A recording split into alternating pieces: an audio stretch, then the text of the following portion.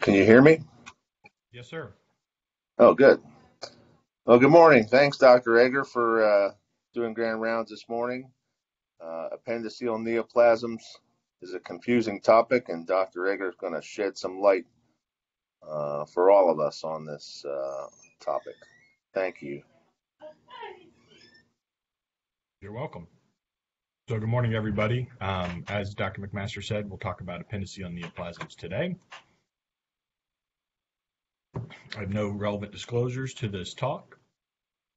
So, our stated objectives today are to talk about, first, I think probably the most common situation in which these appendiceal neoplasms arise, in which they are incidentally discovered at appendectomy.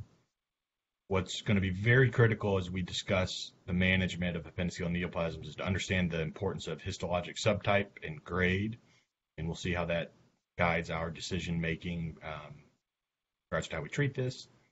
And then we'll talk about the operations we do for appendiceal neoplasms, namely cytoreductive surgery and HIPEC, the indications and expected outcomes after that operation. So again, we're gonna start with incidentally discovered neoplasms, and then we'll go on to localized disease, go over the different pathologies that we might see with localized disease, and then talk about peritoneal disease and how we manage that. So this again, the most common situation in which these neoplasms arise is when a patient undergoes an appendectomy for presumed acute appendicitis, and it turns out it's not acute appendicitis. The one question is, how often does this happen? And the short answer is not very often. Sort of hard to get data from sort of a longitudinal perspective or a nationwide perspective on this because we don't necessarily have like a national registry for non-cancer diagnoses. But here's a nice study of nearly 8,000 appendectomies performed in New Zealand over a 20-year period. And 99% of the time, it's appendicitis. However, about 1% of the time, the pathology shows something other than appendicitis. The most common incidental pathology when it's not appendicitis would be a carcinoid tumor, and that's about 2/3 of those. The remaining third is typically some sort of malignancy or a benign pathologic finding. Starting with sort of the most benign thing, a mucocele. So mucocele is really a radiologic diagnosis, basically just a distended mucus-filled appendix. So a mucocele is not acute appendicitis in that there's not inflammation. So a distended fluid-filled appendix with inflammation would be acute appendicitis, usually caused by any of the number of things like appendicitis. Mucocele in and of itself is sort of a dilated mucus-filled appendix without inflammation. And the question is, why do they have a mucocele, right? And under the microscope, it's because they're obstructed by something, right? So it could be obstructed by mucus or infection. And so if there's infection present, mucocele can become acute appendicitis. Mucosal hyperplasia can pinch off the outlet of the appendix and cause distension. We may see benign neoplasms, such as a cyst adenoma, is pictured here, or it could be a malignant neoplasm. So again, a mucocele is really a radiologic diagnosis, and what's important is the underlying pathology that's causing the mucocele. And so for the treatment of a mucocele, it's simple appendectomy. So we will sometimes get patients referred to us who do not have nausea, vomiting, fevers, and right lower quadrant pain, but on a CT scan, they have an incidentally discovered dilated appendix. That diagnosis is a mucocele essentially, and they need to undergo a simple laparoscopic appendectomy. And as long as there's no neoplasm present, they are done. All right, so here's sort of the workflow of the way we approach these tumors, and we're gonna assume no metastatic disease. Okay, so we're just talking about localized tumors. All right, so an incidental tumor at appendectomy, we're going to look at the pathology and we're going to figure out what it is. We're going to work from left to right here and talk about carcinoids and variants of carcinoids. And then we'll go over onto the right side of the screen here and talk about the adenocarcinomas. And Basically, in this algorithm, the decision that needs to be made is whether a margin negative appendectomy is sufficient or a right hemicolectomy needs to be performed. The reason to perform a right hemicolectomy for basically any pathology is one, margins, and that's sort of an easy thing to consider. But what we're really getting at when we do colectomies for adenocarcinomas is that we need adequate staging, and so we need the lymph nodes resected. And so we'll talk about the situations in which the risk of lymph node metastases are high enough that we would recommend right hemicolectomy. Okay. So again, focusing on localized disease, let's go through the different pathologies. Neuroendocrine differentiation, again, carcinoid tumors or neuroendocrine tumors are the most common incidental pathology, and that's what we're going to focus on first. So how often do neuroendocrine tumors or carcinoids of the appendix occur? The incidence in the United States, based on SEER data, is approximately 2 per million. Most of them are diagnosed with local disease, so a little less than half have local disease at presentation. The disease of the middle age with a slight female predominance of about 63%. About a third of patients will have regional disease, and about a quarter of patients will have distant metastatic disease at the time of diagnosis. Important to understand that of all the appendiceal tumors, a malignant carcinoid, a neuroendocrine tumor or a carcinoid tumor is really the most favorable. And now what's important you have to understand is when you read that pathology, you're looking for a well-differentiated neuroendocrine tumor. That's what we're talking about when we talk about these carcinoids. Survival is very favorable, and basically survival gets worse the more sort of adenocarcinoma-like you get. And we'll talk about goblet cell carcinoid here in a second, which is sort of in between carcinoid and adenocarcinoma. And then we sort of go through to adenocarcinomas, mucous adenocarcinomas, and finally end up on signet ring cell. So for neuroendocrine tumors, this is a very popular topic for the app site and for the boards. Indications for a right hemicolectomy. Any carcinoid tumor greater than 2 centimeters in general has a risk of lymph node metastases high enough that we would recommend a right hemicolectomy. There's a little bit of a gray area for the 1 to 2 centimeters. If it's located at the base, if there's mesoappendiceal invasion greater than 3 millimeters, Ki67 greater than 3%, angioinvasion or a positive margin, those would typically be acceptable indications for proceeding with it. Now, understand that when we do a right hemicolectomy, what we're really doing is staging the patient. We're really not improving their survival all that much. That's not to say I wouldn't dismiss the importance of doing a right hemicolectomy because untreated nodal disease from neuroendocrine tumors can be fatal if left untreated. But here's the SEER data for localized disease. You can see here 5-year survival in excess of 90% for localized disease, but it's about 85% for regional disease. And so, again, what we're trying to do is identify those patients with regional disease. And the reason I find that helpful is I think it kind of helps how we follow those patients. We can talk about surveillance here in a couple slides. But to kind of put that patient in the category of regional disease means that you follow them a little bit closer, get some serial imaging and some tumor markers, and you probably keep a little bit of a closer eye. It sort of sets the tone, sets the expectations for what the patients can expect, that it's not necessarily something that they can just kind of forget.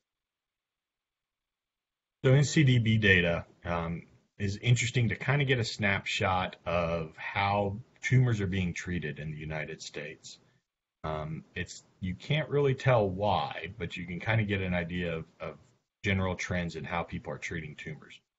So here is the percent of cases managed with a formal hemicolectomy based on tumor size. So the vertical axis is the percentage of patients undergoing a hemicolectomy. On the x-axis is tumor size in millimeters. So you'll see the gray box there is that 1 to 2 centimeters, right? So first it's important to note that anywhere from 30 to 50% of carcinoids less than a centimeter are managed with a right hemicolectomy. Now you got to understand what that probably means is that they underwent a right hemicolectomy for some other reason and had an incidental carcinoid found at appendectomy. I don't think that 40% of patients with an 8 millimeter carcinoid are undergoing a right hemicolectomy after an appendectomy. So you have to understand the limit. You can see once you get greater than 20 millimeters, greater than 2 centimeters, about 70 to 80% of patients are undergoing what we would imagine, what we would recommend. And you can see here, it just kind of goes from 50% to 70, 75, 80%, kind of creeps up there in that 1 to 2 centimeter. So I think this shows us that people are being thoughtful about how they approach these tumors. The closer you get to 2 centimeters, the more likely that surgeons are to recommend a hemicolectomy. Again, it's hard to tease apart whether these patients had a right hemicolectomy at the very beginning or whether this was a right hemicolectomy after an appendectomy. Now, so again, as I mentioned before, we are not necessarily treating these patients or improving survival, let's say, for these indeterminate carcinoids. So here, looking at those same data, this 1 to 2 centimeter carcinoids, this is a survival comparison of those who underwent a primary resection versus those who underwent hemicolectomy, primary resection being an appendectomy. You can see here that the survival is exactly the same. So again, the reason to do a right hemicolectomy is to identify lymph node metastases. I think it stratifies patients for surveillance, gives them an understanding of their disease process, and it gives them the appropriate. So what do we do afterwards? Well, the NCCN is helpful in some areas and not helpful in others. So the recommendations for an appendiceal carcinoid less than 2 centimeters after an appendectomy is as clinically indicated. And so it kind of means up to you. I will typically not do anything with them. I may follow them if there are any of those adverse features and we didn't do a right hemicolectomy for any reason. I may see them annually for a couple of years, but in general, the less than 2 centimeters probably do not need any surveillance. You do a right hemicolectomy, you basically fall into the GI neuroendocrine tumor guidelines. Again, they kind of offer you a range.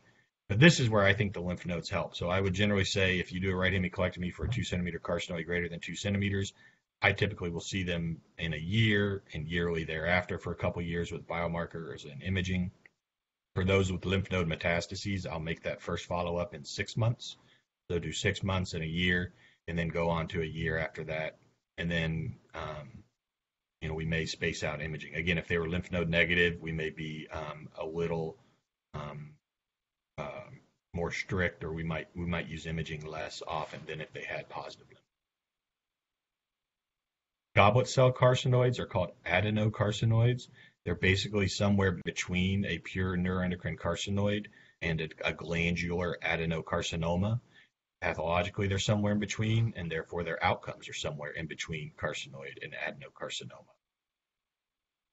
And the more sort of adenocarcinoma-like they are, the more like their adenocarcinoma and the worse their outcomes are. The groups here are 1 to 4 based on degree of glandular differentiation. So again, a goblet cell carcinoid with just a little bit of gland formation that looks mostly like a neuroendocrine tumor is in group 1. The prognosis is more favorable than those that are more adenocarcinoma-like. From a test question and from a treatment standpoint, goblet cell carcinoids, you don't have to think. They all need a right hemicolectomy regardless of size, whether it's at the tip, base, angio invasion, things like that. Again, they're just a little bit more like adenocarcinoma, so the recommendation is because they have higher rates of lymph node metastases that a goblet cell carcinoid resected at incidental appendectomy should undergo a right hemicolectomy. And then if they have node positive disease or if they have metastatic disease, they're usually treated with more of a colorectal type chemotherapy, a FOLFOX-based chemotherapy, rather than neuroendocrine chemotherapy, which kind of doesn't exist if you think about it. Neuroendocrine chemotherapy is usually really just sort of anti-hormonal therapy, or for really aggressive neuroendocrine tumors, they're platinum-based chemotherapy. Okay, so back to our algorithm. Again, if there's a component of neuroendocrine differentiation, you want to find out if it's a well-differentiated pure carcinoid. If it is, your 2 centimeter size is going to be your criteria. If it's less than 2 centimeters with favorable pathology, you're just going to do a margin negative appendectomy. If it's greater than 2 centimeters or any of the aggressive pathologic features we mentioned, a right hemicolectomy would be indicated. For a goblet cell carcinoid, a right hemicolectomy is the treatment.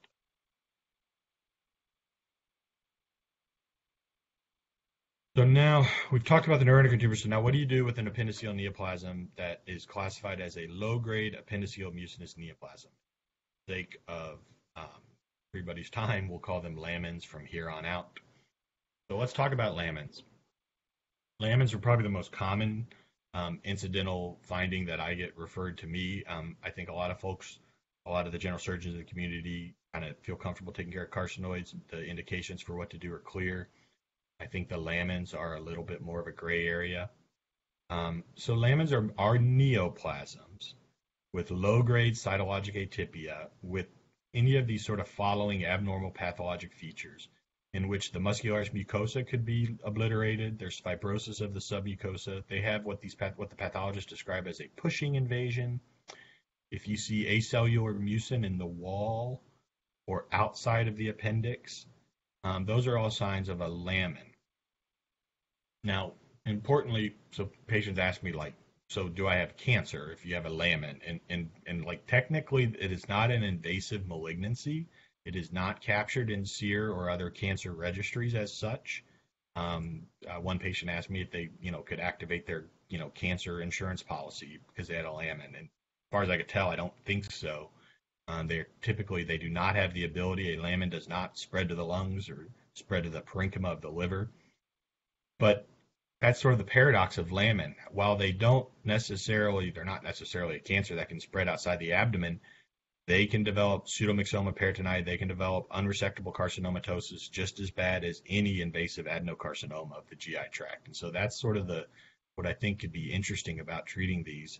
Most lamins are localized and not a big deal, but they can cause peritoneal spread with just as devastating a consequences as any of the other malignancies. So they're not really a cancer, but they do have an AJCC category. They're basically either T3s or T4s based on their invasion, the depth of their invasion. So what do we do? How do we treat them, right? So again, we're talking about localized disease. We're not talking about spread of the peritoneum. A margin negative resection is in general the treatment of choice. And again, if the margin is positive at the base of the appendix, then they do need a margin negative resection, which would typically be a right hemicolectomy or an ileocecectomy or something like that. If it's a pure lamin, the risk of lymph node metastases is 0.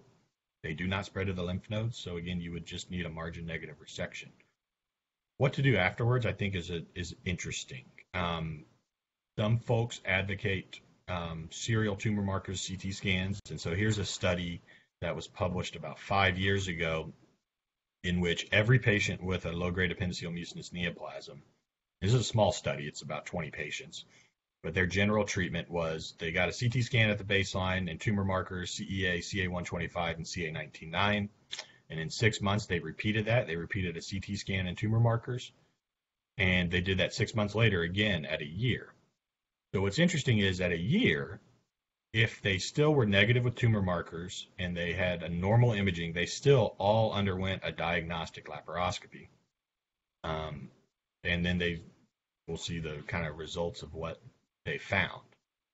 And so in patients who had a routine diagnostic laparoscopy with low-grade appendiceal mucinous neoplasm 1 year after diagnosis, in about 25% of patients, they found additional disease. So in 5 patients, they found additional disease. One of those 5, the CT scan showed disease, and that prompted a laparoscopy. But 4 of those 5 had no disease on CT scan, and when they looked inside, they found disease. Those patients then underwent a HIPEC. Now, the alternative to that is just pure surveillance. And so now here's another study with 43 patients, and this is a European study, and they had patients who had a low-grade appendiceal mucinous neoplasm. They had a PCI of 3, or disease confined to the right lower quadrant or pelvis. They had a margin negative tumor resection, and their tumor markers and scans were all negative. They basically got CT scans and tumor markers every 6 months for 5 years, and then annually thereafter. So no planned laparoscopy, but a fairly aggressive tumor marker CT scan regimen of getting scans and tumor markers every 6 months for 5 years and annually thereafter. And so with 43 patients with a median follow-up of essentially 5 years, only two patients recurred. Those two patients had very low PCI. One underwent cytoreductive surgery in HIPEC and did fine. One refused a cytoreductive surgery and did fine. Thank you very much.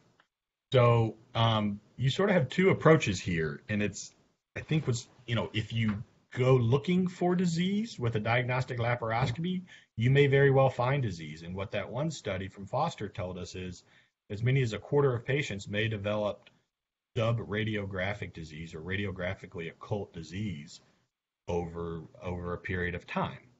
But what this second study tells us is that if a tree falls in the woods and nobody hears it, doesn't make a sound, right? Like if you have sort of disease in there, but it doesn't ever reach the spectrum of radiographically apparent, it's not clinically apparent, and it's likely never going to be a problem. So just conceptually think about it like this.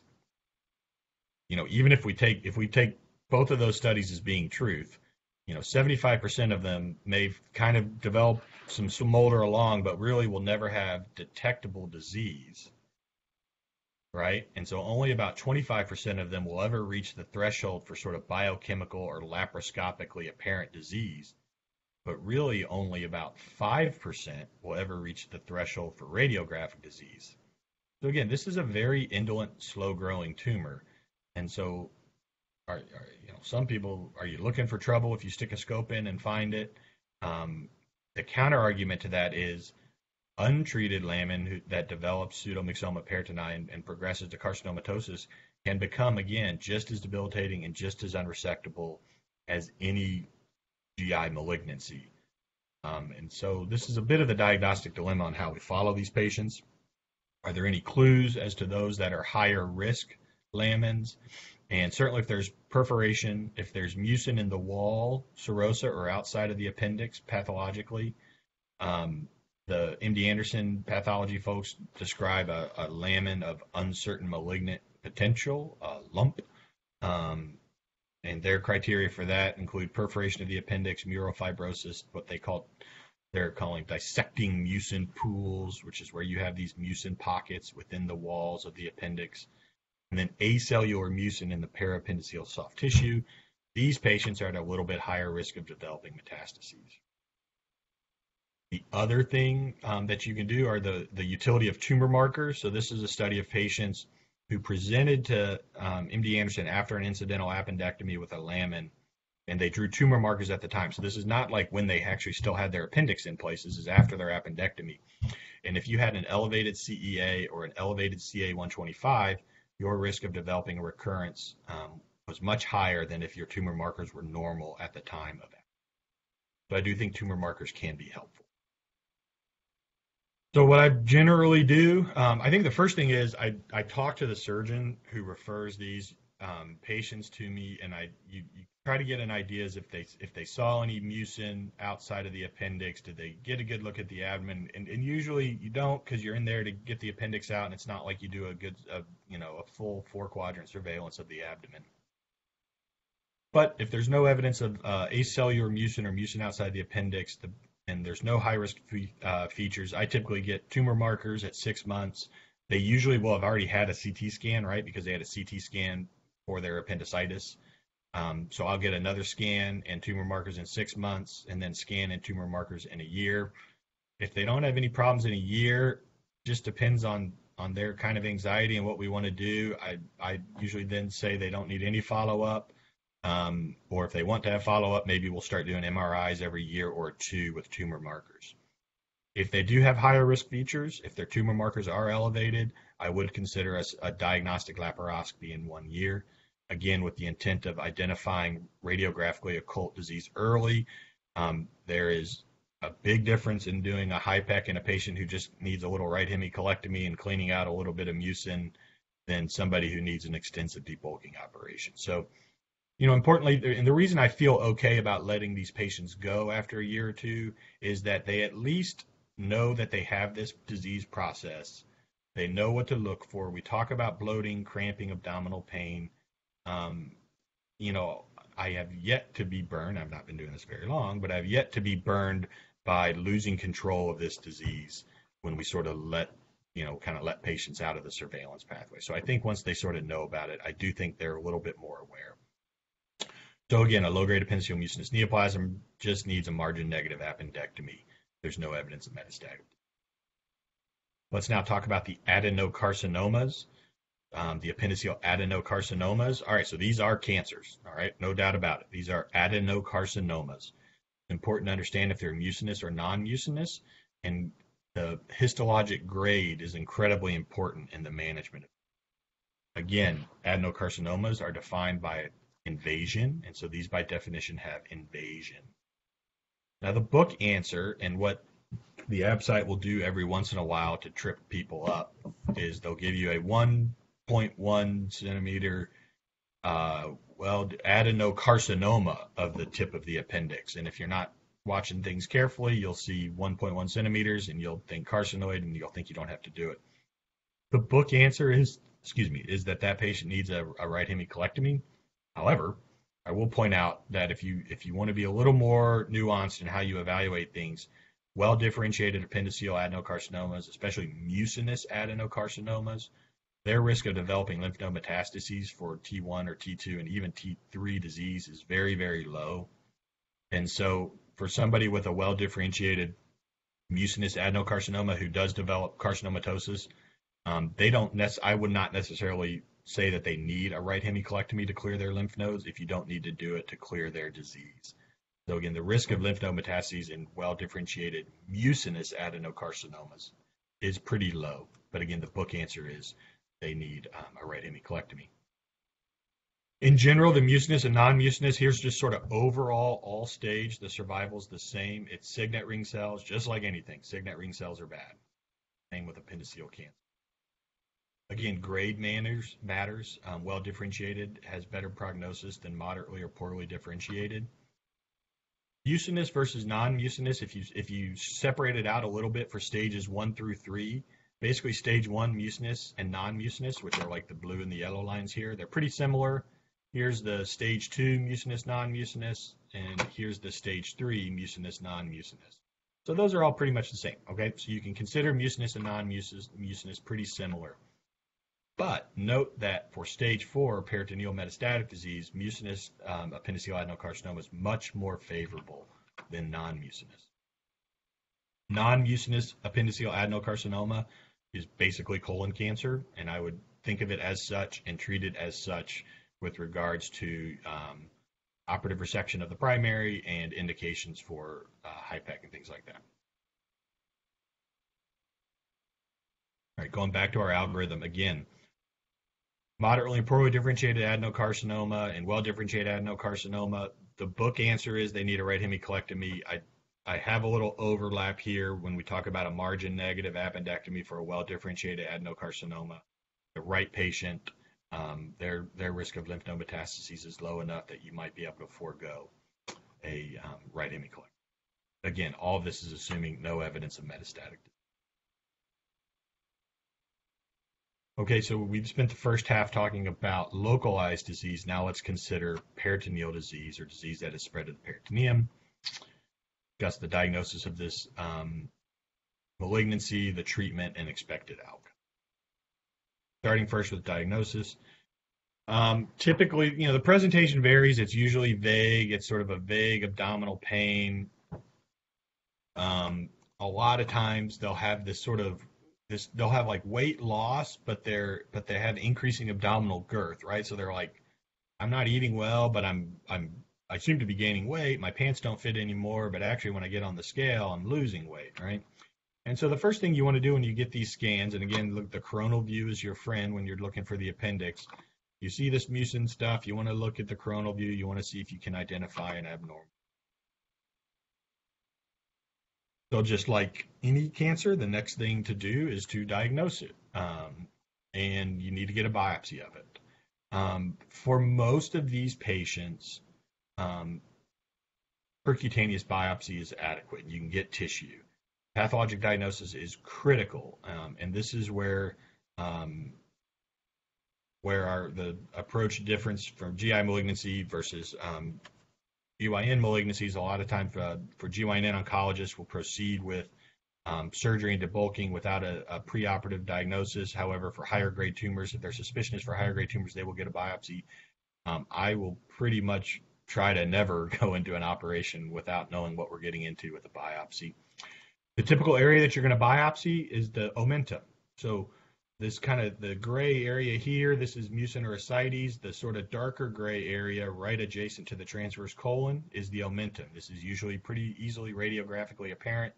You can get a nice core needle biopsy that's either CT or ultrasound guided. You get plenty of tissue for tumor markers. If, however, you cannot get a percutaneous biopsy, diagnostic laparoscopy is perfectly appropriate to get in there and get as much tissue as you can. So staging, you certainly get a CT abdomen and pelvis. Certainly I would get a CT chest. Tumor markers are helpful. CEA, CA99, and CA125. And yes, we check CA125 in men because CA125 can be elevated in men with peritoneal disease. Then you sort of have to kind of figure out the patient's nutrition status, performance status, and comorbidities, because these patient factors are going to play a critical role in how you decide to treat these patients. Again, pathology, the pathologic grade drives disease prognosis and how we treat these patients. So it's critical that you get a good pathologic analysis of this. If it needs to be sent for a second opinion or something like that, that's perfectly appropriate. So on the different ways we can categorize peritoneal disease, mucin without epithelial cells is typically called acellular mucin. So a lot of times we'll just get acellular mucin. They'll have mucin in there, but there's no cells in there. That's a very favorable prognosis. PMP is pseudomyxoma peritoni with low-grade histologic features. This used to be called DPAM, disseminated peritoneal adenomucinosis. A more favored term now is low-grade mucinous carcinoma peritoni. This is basically lamin that spreads to the peritoneum, is the way I think about it. So when a lamin spreads to the peritoneum, you get this disseminated peritoneal adenomucinosis, this DPAM, or what we would now call low-grade mucinous carcinoma peritoni. So again, lamin can spread to the peritoneum and can cause pseudomyxoma peritoni. The next is high-grade. So high-grade mucinous carcinoma or peritoneal mucinous carcinomatosis. Again, the distinguishing feature there, we used to call it adenomucinosis. Notice there's no carcinoma in there. This is really the more classic, potentially well-differentiated or poorly or moderately differentiated appendiceal adenocarcinoma with mucin.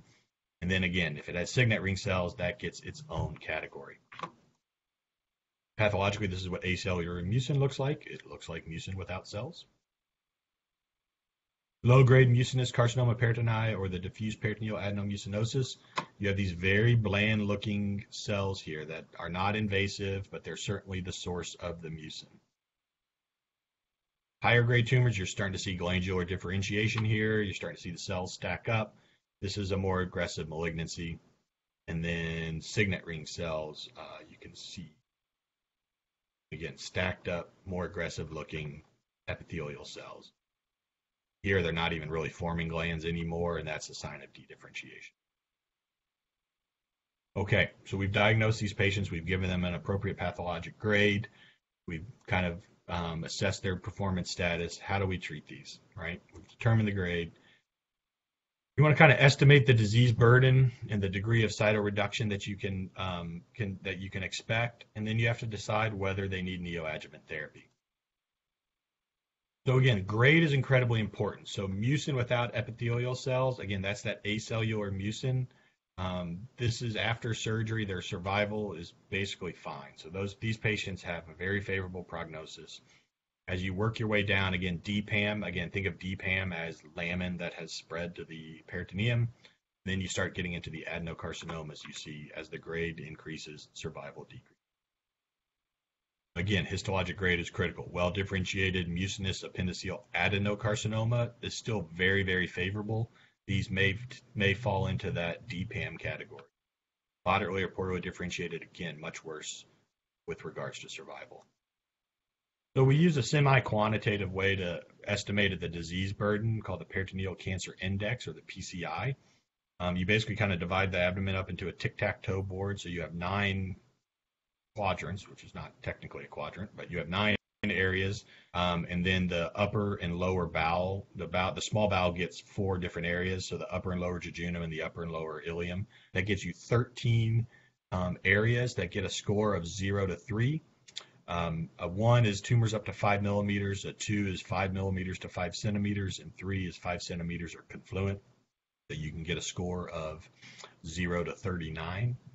So this is the way we estimate the disease burden. And then we grade our cytoreduction. We have a CC, completeness of cytoreduction score. CC0 is when you get all the disease out. A CC1 is less than 2.5 millimeters, and we'll talk about why we choose that 2.5 millimeter cutoff. A CC2 is when we get anywhere from 2.5 millimeters to 2.5 centimeters, so up to an inch of tumor. CC3 is basically when we leave big, bulky tumor behind. What we're shooting for in most cases are a CC0 or 1. So in general, your criteria for doing a HIPEC, again, depending on, we'll talk about the difference in the pathologies. In general, if you think you can get to a 0 or 1, that in general means you would kind of take a run at it. So we can use some radiographic criteria to estimate our ability to get a complete cytoreduction. So here's, we look for scalloping of the liver, spleen, pancreas, and portal vein. We can handle scalloping. What is really the problem is mesenteric small bowel foreshortening, okay? So here's a couple examples here, right? So this is just sort of diffuse ascites or mucin, but there's not really any sort of scalloping of the liver or spleen.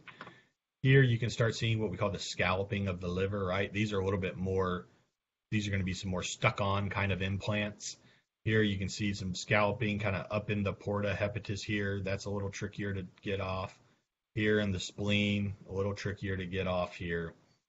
You want to look at the pancreas. There's a little scalloping of the pancreas here. So you get a point for all of these. But what we really want to know is whether the mesentery is foreshortened. And you've got to kind of, it's sort of a gestalt as far as how you look at these scans. You want to see the small bowel sort of floating with a freely untethered soft mesentery like you see here on the left in screen A. What you don't want to see is this sort of cauliflowering kind of retraction of the small bowel mesentery. This means that mesentery is full of tumor, and you cannot take the small bowel mesentery because you cannot take the whole small bowel. So this sort of simplified radiographic score, if you had a score of 3 or more, it had a very high positive and negative predictive value of who was able to get a complete cytoreduction. So again, when do we offer a cytoreduction in HIPEC? Again, based on histology, the expected degree of cytoreduction, and the patient. For lamins with that diffuse peritoneal adenomycinosis or low-grade appendiceal adenocarcinomas, basically anybody probably benefits, no matter the PCI, even if you can't get it all out. Any medically fit patient will benefit from it. You'll dry up their ascites, you can debulk their disease, and usually benefit the patient. For moderately and poorly differentiated, I'm a little bit more hesitant about these. If they have an elevated PCI, and we call a high PCI of greater than 15 or 20, those patients have poorer prognosis, and that's a situation in which you might recommend neoadjuvant chemotherapy. Okay, we're going back to that slide. I showed this slide earlier. Again, grade matters, well differentiated, very, very favorable prognosis. Moderately and poorly differentiated, less so, but moderately is a category in and of itself for a reason, right? It's sort of in between well and poorly differentiated. This is looking at moderately and poorly differentiated appendiceal adenocarcinoma. If they had a PCI score of greater than 20, you see that their overall survival was much worse than if they. And this is data from MD Anderson, so it's a neoadjuvant chemotherapy study. And so patients who had a response or stable disease in response to neoadjuvant chemotherapy prior to cytoreduction, they did better than those who progressed. And again, basically the ones who progressed would not be offered a HIPEC. So we're sort of extrapolating whether chemotherapy works in these patients based on adjuvant data. So here's SEER data for adjuvant chemotherapy. if you sort of tease out, apparently here's mucinous moderately differentiated, and the higher curve is those that got chemo adjuvantly. The lower red curve is those that did not. I guess there is technically a difference here, but you can see it's not much. Here's poorly differentiated again, depending on if you're a medical oncologist or a surgical oncologist, you can interpret these curves differently. But I think it's very clear is that well-differentiated appendiceal adenocarcinoma does not respond to chemotherapy. It's barely a cancer, and so chemotherapy designed to kill fast-growing cells does not work very well for slow-growing, well-differentiated appendiceal. So there's really no role for chemotherapy in the well-differentiated tumors. So again, if somebody has well-differentiated appendiceal mucinous adenocarcinoma, they have that DPAM, that diffuse peritoneal adenomucinosis, I would typically offer them a HIPEC if they're medically fit. When they have moderately or poorly differentiated, I would typically offer them neoadjuvant chemotherapy, and then assess them after their neoadjuvant chemotherapy with a diagnostic laparoscopy. It's a little more difficult to assess a PCI laparoscopically, but you can do it relatively well. If they're a patient with a less than a 15, and I think I can get them to a CC 0 or 1, then I think it's reasonable to offer them a HIPEC. But if they have a high disease burden, if you don't think you can get them down to a CC 0 or 1, then they may not benefit. There are other centers that disagree with this, though, and would be more aggressive. And these are data from a consortium. This is mostly data from Pittsburgh and Wake, but a couple other centers as well. And this is looking at high-grade appendiceal adenocarcinoma, and they maintain that the PCI does not matter. And they're showing data here. So for PCIs of 20 and 25 or greater, median survival is on the order of 4.5 years. But what's important about this, and the distinction between this and well-differentiated disease, is actually you don't get the benefit of a CC1 sort of, well, I almost got all the disease out and we'll let the chemo mop up the rest. That doesn't work with high-grade lesions. So see here, the CC zeros are the ones that do well, but even if you leave a millimeter of disease behind, they do just as poorly as if you left a big chunk of tumor. And so I think what's critical when you're looking at a high-grade or moderately differentiated patient, you have to be able to get all of it out. And if you don't think you can get all of it out, you can't count on chemotherapy to mop it up. We'll show you the curves. We'll show curves at the end of this talk where the CC0 and the CC1 curves are superimposed. That's for the more well-differentiated favorable tumors. And that's the distinction we have to make between well-differentiated and poorly differentiated. So what is involved with the treatment of this? So we call it a cytoreductive surgery and HIPEC. So cytoreductive surgery is removing all the cancer, and this means a complete omentectomy. You remove all of the omentum from the entire transverse colon along the hepatic flexure, along the splenic flexure. And then you do a peritonectomy and resection of involved organs only.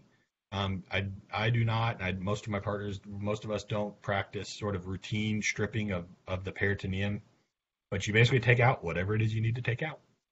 And oftentimes it's in the pelvis, so oftentimes hysterectomy or bilateral salpingo oophorectomy is needed. An upper rectal resection is often needed, but again, these are peritoneal-based tumors, and so you don't necessarily have to do a full low anterior resection down to the levators. Once you basically get below the peritoneal reflection, you're free and clear. Gastrectomies are often an area where the tumors like to stick. Diaphragms are often where the tumors like to stick. Bladder is also an area where you may have to resect. The diaphragm, you can usually strip it. You usually don't have to resect unblocked tissues of diaphragms. However, if the disease is full thickness, you'll know it because as you're trying to strip that diaphragm away, you get into the pleural cavity. To me, that means that was a full thickness thing. I don't think that's necessarily a technical error. It just means that disease was full thickness, and so you may end up resecting a piece of diaphragm for that. So HIPEC for appendiceal adenocarcinomas, appendiceal neoplasm, the treatment of the chemotherapy of choice is mitomycin C. You can either do it in a flat dose of 30 milligrams. You can do a flat dose of 30 with a boost of 10 milligrams at the end of the HIPEC, or you can do a body surface area based dosing. The theory behind chemotherapy is that it penetrates up to 3 millimeters of tissue. That is why we have that CC1 cutoff of 2.5 millimeters. The rationale being that anything less than 2.5 millimeters will be treated by the perfusion, by the chemotherapy. Toxicities associated with the chemotherapy, you can get some bone marrow suppression. You can get some pneumonitis, especially if you end up perfusing the chest. So in the instances in which we have full thickness involvement of the diaphragm, when I end up taking out a chunk of diaphragm, I leave the diaphragm open to perfuse the chest because my rationale is that was a full thickness injury and they're at risk of failure in the chest. You have to put chest tubes in, obviously, for that, and they can get some pneumonitis. In general, the bowel do not like hot chemotherapy pumped into them at high doses. And nausea, vomiting, diarrhea, ileus, prolonged GI dysfunction is really the main problem that we have with this operation. The systemic toxicities are rare. The local toxicities are quite real. All right, so why do we heat it up? Well, the rationale, the theory is that getting up above 41 degrees, 41 degrees, you activate some heat shock proteins, which will not only sort of cause some indirect tumor destruction, but it'll sort of augment the effect of the chemotherapy as well. So, and again, we're not getting up to like 45 degrees where we're actually cooking the cells. We're not trying to cause thermal injury to the cells. We're causing what they call thermosensitization, right? It's sort of like giving a radiosensitizing chemo, like Xeloda or something like that when you're getting radio. So we all use a closed technique here. There is such a thing called an open or Coliseum technique, which is where the abdominal wall is just tinted out with the Thompson. Dump the chemo in and you literally just circulate it with your hand. So that seems like there's a lot of opportunity for contamination and splashing with that. So we used a closed technique, and you might argue that there's still a lot of opportunity for contamination and problems with that, and I would not disagree. We typically shoot for an outflow of 40 degrees Celsius, and we kind of go with whatever inflow temperature we need for an outflow of 40 degrees. We typically get about a flow rate of 1 liter. Once we hit all that, we start shaking, and we do this for 90 minutes for mitomycin C.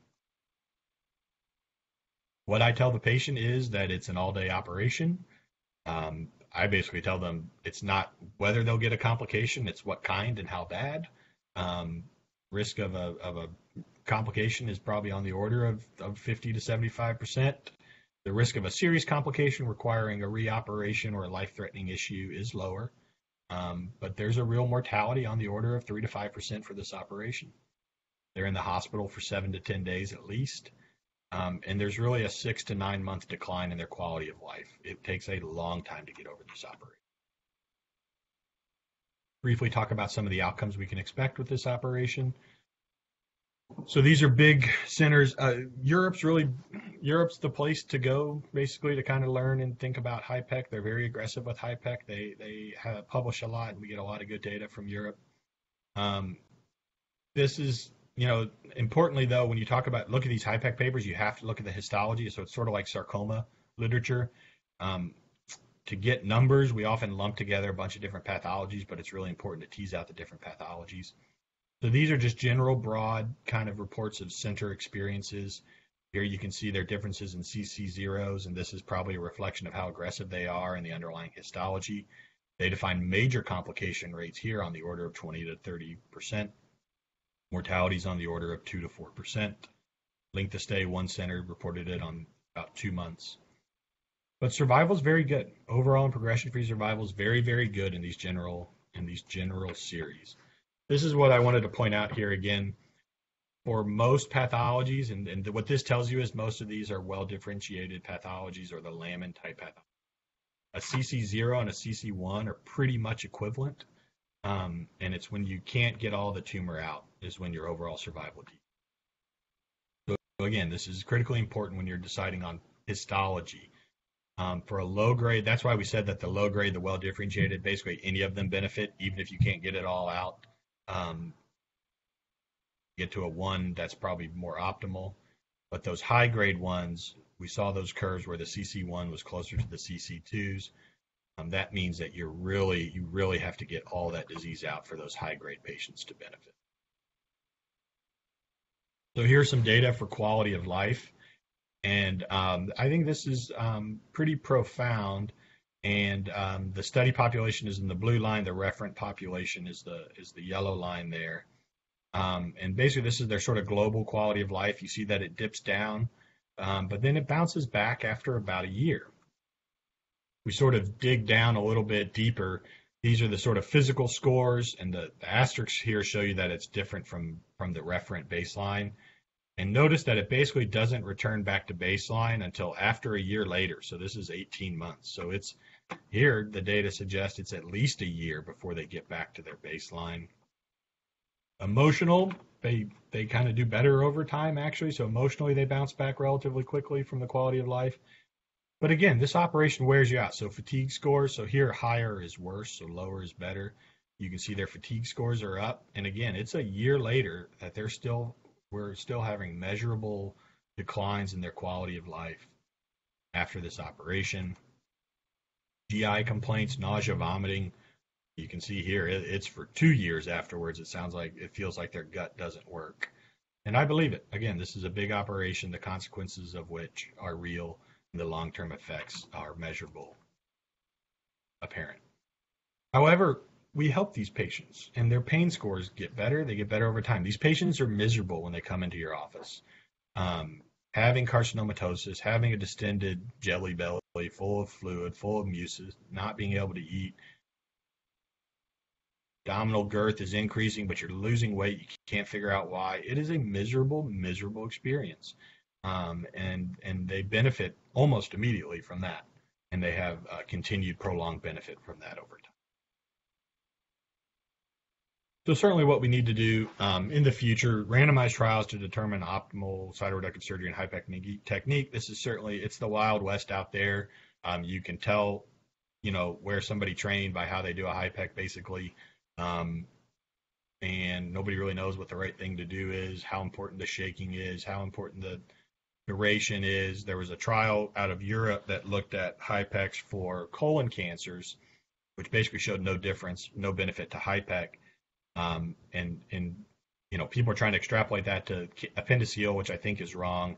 But then people are trying to nitpick about whether the technique they use is different than the technique is here. I think we have to be a little bit honest with ourselves. I don't know if it really matters if we shake for 60 minutes or 90 minutes. I don't know how important the heating is. But like most things, there's a lot of inertia with how we do things. And so change is going to be hard. We certainly need to learn more about this. Tumor markers are helpful, but there's always a need for better biomarkers to assess disease prognosis, response, and surveillance. And I do think, I don't know if I'm doing the right thing with how I survey these low-grade appendiceal mucinous neoplasms. I get a feeling that I'm probably following them a little bit more aggressively than some people do. I don't know what the right answer is. We know that some of them do come back. We know the majority of them don't. What the most rational, cost-effective way to do this is, I'm not sure.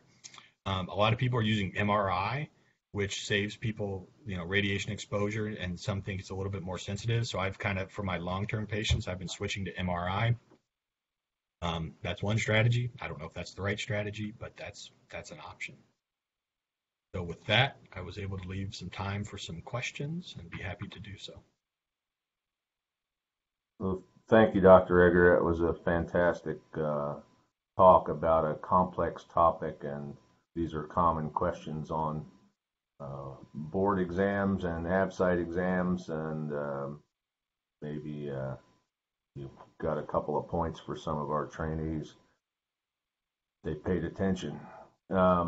Yeah, it's my observation that HIPEC, which a couple decades ago was a pretty uncommon procedure, has kind of exploded, and that some driven by industry, some driven by more data showing benefit. But I mean, as you described, there is a desperate need for level 1 evidence, and you have pretty good evidence where it benefits patients with low-grade appendiceal mucinous neoplasms,